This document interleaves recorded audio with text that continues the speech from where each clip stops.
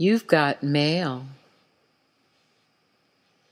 I desire the penmanship of another, dancing across the linen, depositing cobalt ink drops, fleeting periods, hasty quotations. The lost language within a language is what I dearly miss.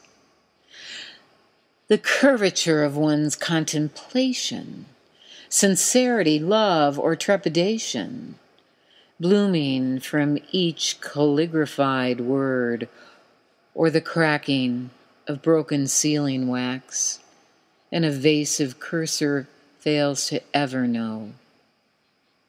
A pressured period can change the course of an unexpected apology.